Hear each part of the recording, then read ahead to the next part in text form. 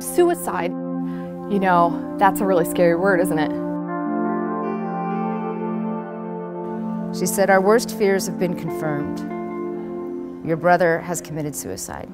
Anybody who has lost anyone through suicide, you always say, what did I miss? Why couldn't I save him? How much longer can I go in a deep dark hole and try and pull myself out of it? I ended up trying to force myself to jump out my window from the 6th floor. I did turn on the gas in my, house, and yeah. I sat on the edge of a rented bed one night.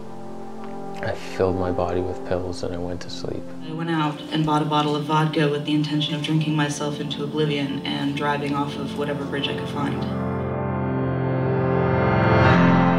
So you're talking about suicide, you're talking about death, but you're also simultaneously talking about life. When you bring in the first-person perspective of those of us who've been there, it brings life into it. We're the people who survived. People are scared of this, and in a real sense they should be, because it's scary, but you don't need to be ignorant about something just because you're afraid of it.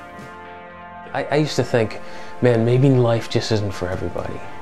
I was done, and I was wrong. And then I'm able to talk to my dad and say, "God, Dad, I'm having a really hard time." And he goes, "Yeah, life's a bitch, isn't it?" I'm like, "Thanks, Dad." Yes, life's a bitch. Thank you so much for illuminating that for me. I am a survivor. We must celebrate that in the midst of the grief and the rage for all who've lost their lives and their dreams. My name is Desiree. I am a suicide attempt survivor. 3 years ago, all of this seemed like a pipe dream. And now, not so much.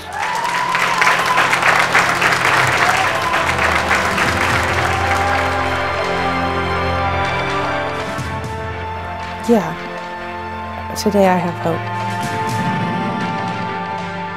If we did things differently, then more people will be alive. All of us know what it's like to hurt.